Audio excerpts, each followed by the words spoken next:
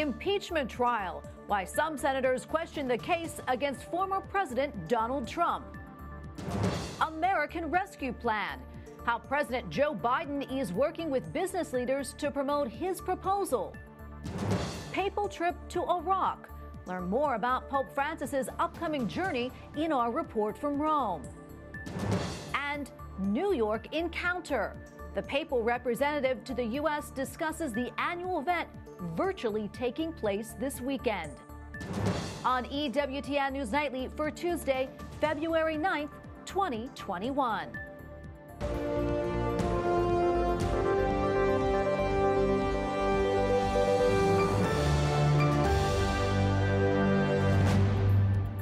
Thank you so much for being with us tonight. I'm Tracy Sable. History on Capitol Hill today, the start of the second Senate impeachment trial against former President Donald Trump. The high-stakes battle comes after both sides of the aisle agreed to a speedy process in the Senate. Capitol Hill correspondent Eric Rosales joins us now with more. Eric?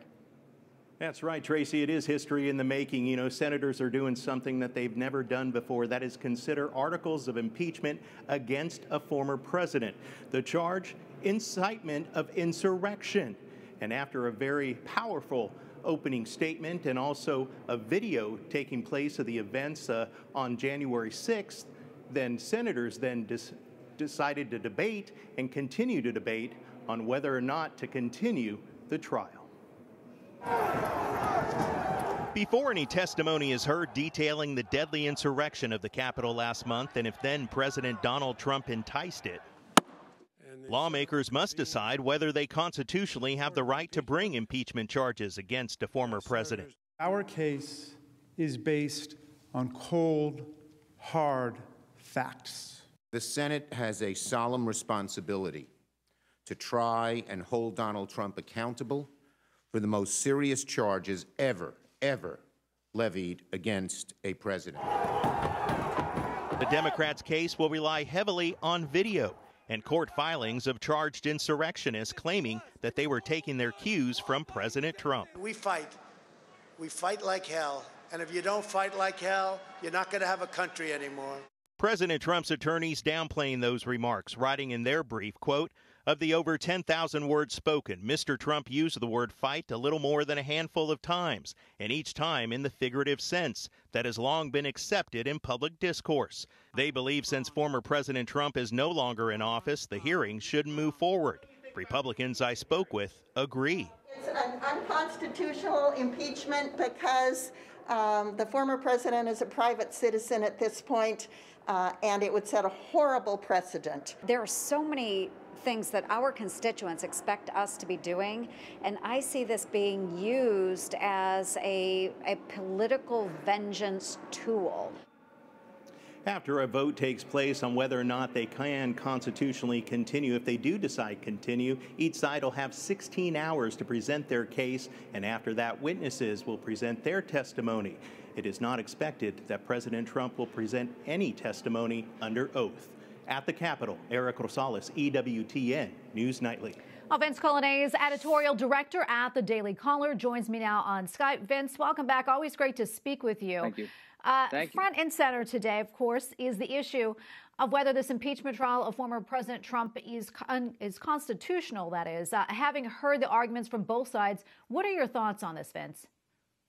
Well, this is obviously a big deal. Look, let me just stipulate at the beginning of this, we know how this conversation ends. Democrats control the Senate, so therefore they are going to move ahead today by saying, look, this trial is constitutional. It can move forward. But the big game here is for the Republican side of the aisle, or at least Donald Trump's lawyers, to convince the Republicans inside the Senate not to support the Democrat effort to convict the president. And they're doing that in two ways. One, they're arguing the merits of the case itself, suggesting that President Trump did not incite violence. In fact, he called on the supporters that were there on January 6th to peacefully and patriotically make their voices heard. That was one of the quotes from his speech. Additionally, they're going to argue about the constitutionality of this, as you're talking about. They're going to point out that the Constitution's prescription for impeachment and conviction is built specifically to going after current office holders. That is not the state of affairs we find ourselves in today. This is about the former president of the United States.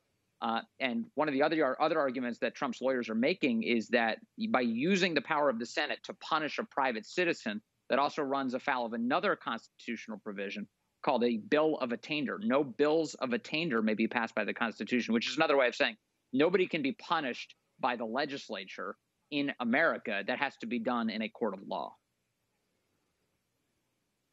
Yeah, Vince, I don't know if you saw this or not, but Republican lawyer Charles Cooper in a Wall Street Journal opinion piece wrote this in part, quote, given that the Constitution permits the Senate to impose the penalty of permanent disqualification only on former office holders, it defies logic to suggest that the Senate is prohibited from trying and convicting former office holders. What do you think on that, about that? Do you think that's a valid point? I think it's a valid part of a robust debate going on right now in the legal community. There is definitely no settled opinion on this. His opinion clearly considered authoritative among many. But the other side of this is Judge Michael Luttig, who is a conservative jurist who's come out and said, no, this is unconstitutional. And the reason is because he's not a sitting president of the United States. So if the impeachment itself is unconstitutional, the sentences by extension would also be unconstitutional. Again, it's a robust debate. We know how it settles, though, at least today. Democrats are going to move forward with it anyway. The real challenge will be on the constitutional question is if President Trump ever decides to run for office again in the future, should he be convicted in this Senate trial, then that would start a chain of cases that could get up to the Supreme Court about what the Senate is doing right now and whether or not it was ever constitutional to begin with. Yeah, Vince, we don't have a lot of time left, but I want to talk about this. Someone who's not there today is Chief Justice John Roberts. Let's talk about that. Your thoughts? Well, this goes right to the points we were just talking about. The Chief Justice is the official that's supposed to be presiding over a trial of the President of the United States. That's in the Constitution. The Chief Justice is to preside over an impeachment of the President. This is not the President. This is the former president of the United States. And I expect what's going to happen today is that the president's lawyers are going to point this out as a way to assist their argument, to say, look, the Constitution is really clear about the arrangement for how we impeach a president, and the Chief Justice is supposed to be a part of it. And if you're telling us right now that the Chief Justice is optional right now, whether he's here, that kind of gives the game away. We are not impeaching a current president of the United States.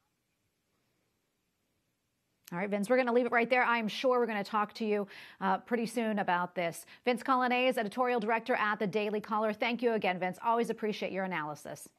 Thank you. Very good to be here.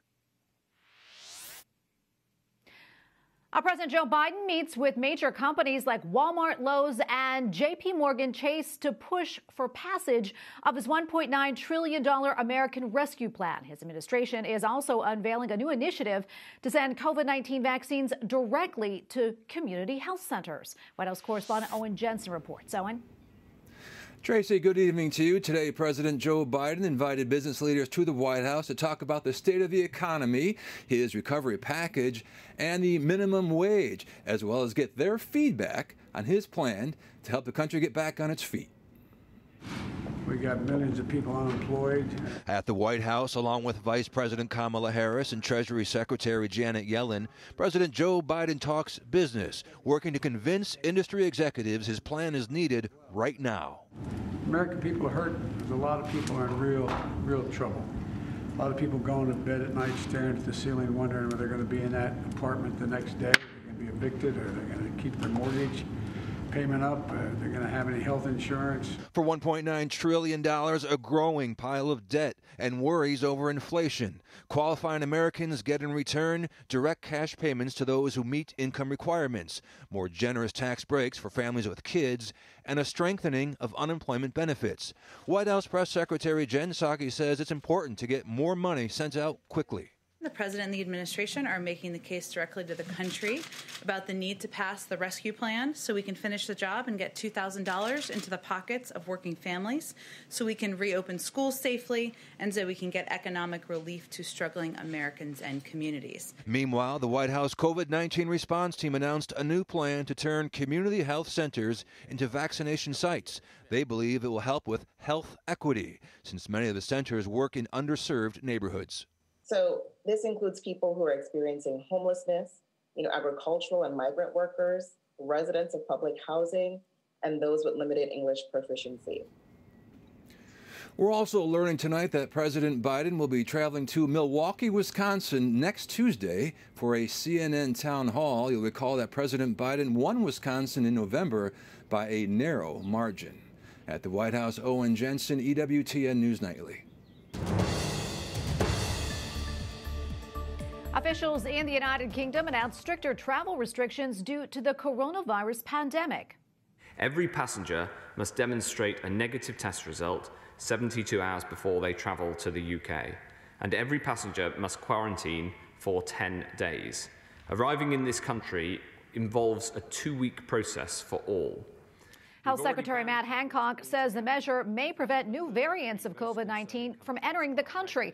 It includes a 10-year prison sentence for those who attempt to hide traveling from 36 countries where there are concerns over the new variants. Currently, it is illegal for British citizens to travel abroad for anything other than work. Lawmakers in the European Union are debating the new pro-life measure in Poland. Die Polen wollen Ehe, Familie und das Menschenrecht auf Leben schützen. One member of the EU Parliament from Germany applauds the law. He says protecting the right to life is one of Europe's most fundamental values. But other lawmakers lashed out at the new law, saying that it is a violation of the rights of women. At least 31 people are dead and dozens of others missing following a devastating flood in northern India. Rescue workers are searching for survivors. We always hope for the best, and we will be very happy and if God helps us. One of the rescue efforts is focused on a tunnel at a power plant. That's where more than 36 workers have been out of contact since Sunday. The disaster was set off after part of a glacier snapped off a mountain, triggering flooding and mudslides. Bishops in Colombia mark the 4th anniversary of the kidnapping of a Catholic religious sister. Sister Gloria Cecilia Narvaez was abducted while in Mali. Authorities believe that she was kidnapped by a branch of al-Qaeda. The bishops asked the faithful to join them in praying for her release. Coming up, free to worship. A California Archbishop offers reaction to the Supreme Court order allowing churches to reopen.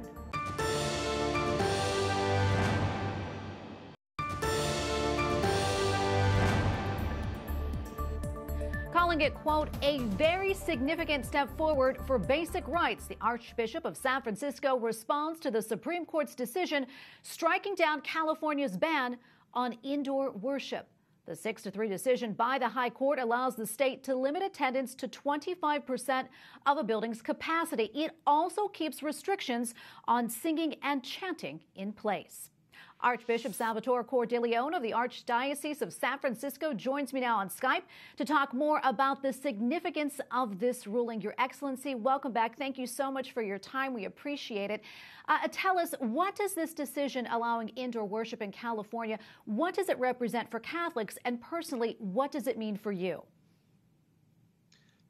It represents for all people of faith that the First Amendment of the Constitution matters, and that the right to religious freedom cannot be curtailed, and worship is the most basic part of that. Religious freedom means many things, but worship is at the heart of it. And the state cannot intrude on our right to worship, although we must do safely, and we can do so safely.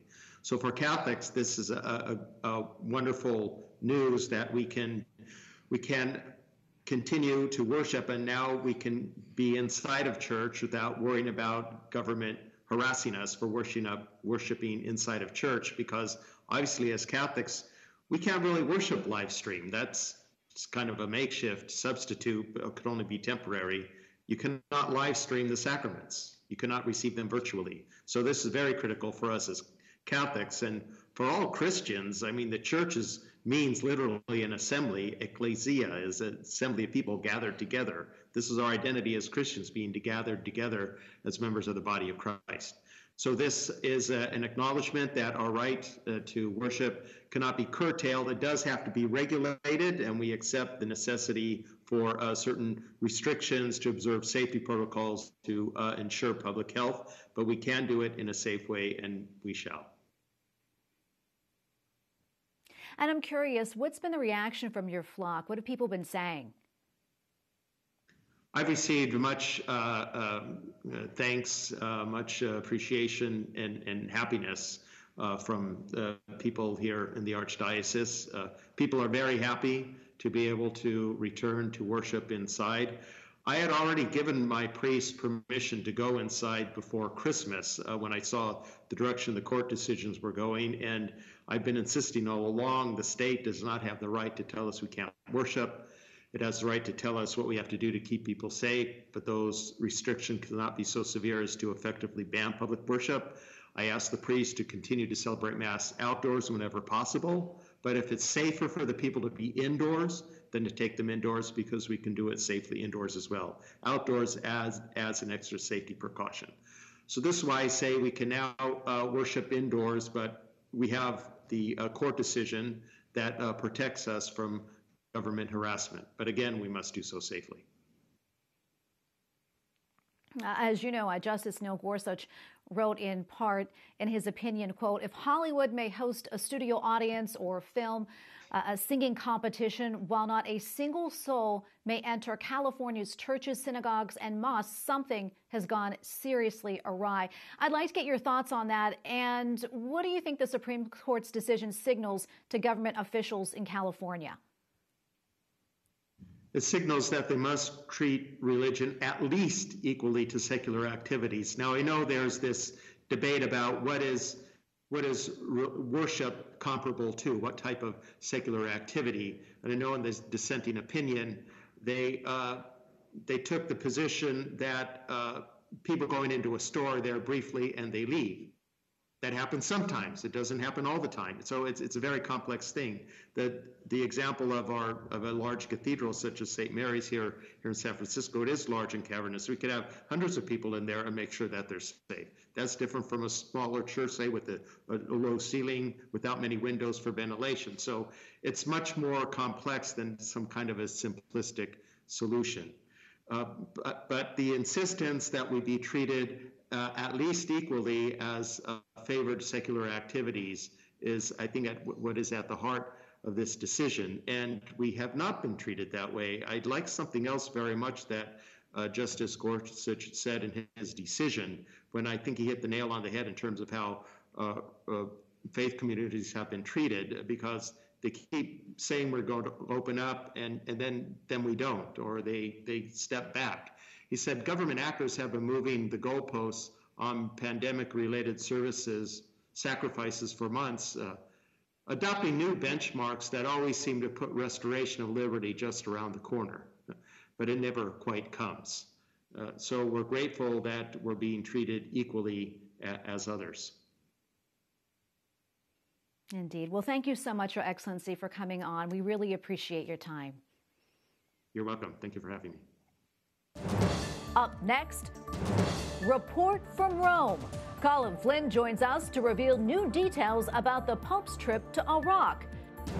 And the Pope's representative to the U.S., Archbishop Christophe Pierre, talks about the upcoming New York Encounter event.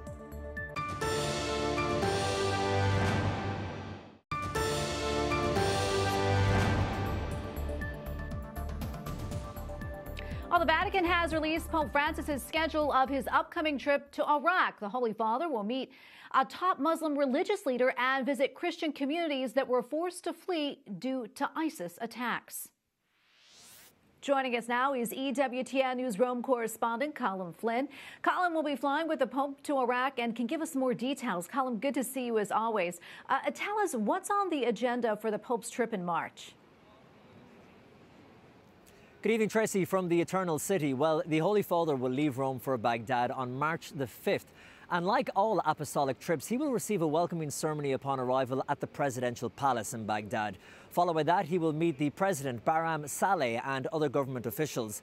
He will then meet with Catholic priests and religious at the Syro-Catholic Cathedral in Baghdad, the capital. The next day, he will travel to Najaf, just south of Baghdad, to meet the Iraqi Muslim leader Ali al-Sistani. He will also host an interfaith meeting at the Plain of Ur. That's the ancient city known to be the birthplace of Abraham, who, of course, is considered to be the patriarch of Christianity, Judaism, and Islam. Then on March the 7th, the Holy Father will travel north to Erbil and Mosul along the Nineveh Plain, known as the cradle of Christianity in the Middle East. There, Christian communities were taken over by ISIS, especially from 2014 to 2016, causing many Christians to flee the region. Now, the Pope will take a special moment of prayer for those victims of war and will also visit a local Christian community at the cathedral in Bakhdia, which it was charred black after the Islamic State set it on fire when they took control of the city in 2014. Pope Francis will conclude his 3-day trip with Mass at a stadium in Erbil and then return to the Eternal City on March the 8th. Colm, tell us a little bit more about the Muslim leader that the Holy Father is going to be meeting with. Who exactly is he and why is this important? Yes, Tracy, well, the Pope will meet Iraqi's Muslim top spiritual leader, Ali al-Sistani. He is 90 years of age and he's become one of the most heard and influential voices in Iraq, but also in the Islamic community. And according to Cardinal Sacco, he is the head of the Chaldean Catholic Church in Iraq, the two together will release a joint declaration against all those who attack life. And we are looking forward to that. Thank you so much. Colm Flynn, EWTN Newsroom correspondent. Thanks again, Colm. Thank you, Tracy.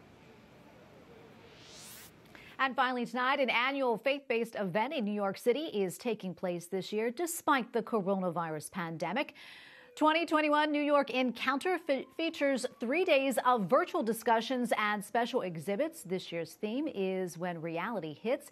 It examines at how the pandemic and other events of the past year have changed us and why there is hope for the future. Joining us now is one of the speakers this year, Archbishop Christophe Pierre, the Apostolic Nuncio to the United States. Your Excellency, thank you so much for joining us. We really appreciate your time. I know that you've participated in New York Encounter several times over the years. What can you tell us about the event? Well, I think it's a quite a meaningful event, which is linked with a kind of experience in the church. You know, it's a convocation made by a group of friends who belong to a movement which is quite well known in the church called Communion and Liberation. And as you know, this movement was founded more than 50 years ago by an Italian priest called Monsignor Giussani. Monsignor Giussani was a professor, an intellectual, but one day while traveling in a train, he met with a group of young people. And he was hit by the reality of these young people. You know, they were all Catholics, all Christians, but in the conversation with them, he realized that their life was disconnected with their faith. And this event changed his life. And instead of continuing to be a professor of university, to make him some research, he decided to become a kind of chaplain in a high school. And from that, he had quite a new experience. He made disciples and helped these young people precisely to make a personal encounter with Christ, but to connect their faith with their reality of young people. So now we have thousands of young and old people who belong to this movement, and every year they organize this event, which is a kind of encounter, much in line with the culture of encounter, which, you know, has been developed by the Pope Francis. So I have my sympathy myself for these people, and usually I participate with many others. The theme today is quite interesting. How the reality hits ourselves. You know, we have all been touched with the reality of this pandemic, which has changed our life. How do we react in front of this reality? Well, you had just mentioned that the theme of this year's event. Can you talk a little bit more about that, responding to the pandemic, and what you hope people will take away from the event? Well, I think the important, as I have experienced it, you know, during the last few years, is that these people come to have an encounter, you know, to have an encounter between themselves, but also to have an encounter with God. And what they find, and I hope they will find during this very special encounter, it will be through, through Zoom and all these instruments. But we are all invited to experience who we are, and to reflect upon our strong desires, our aspiration, and to try to make this strong aspiration in our humanity to correspond with Christ himself, and to realize through the encounter with others, through an experience of encounter, how the encounter with Christ corresponds to what we want to be deep down, and to change our humanity. So this is what, and we have all experienced during this year, a kind of difficulty to live, difficulty to find a meaning to our life. There is a kind of disappointment about life, so we really need to find a new hope. And I think it's important, in order to find it, to exchange, to have this encounter with others. This is what I expect. And if you look at the program, we will have a huge number of people intervening, but they all go in that direction, kind of reflection about the reality, but always open to the research of the meaning. What does my life mean for me and in relationship with others? Well, Your Excellency, thank you so much for your time today, and thank you for coming on and talking about this very important event. We appreciate it. Thank you. And we thank you for watching tonight. For the entire EWTN News Nightly team, I'm Tracy Sable. Good night and God bless.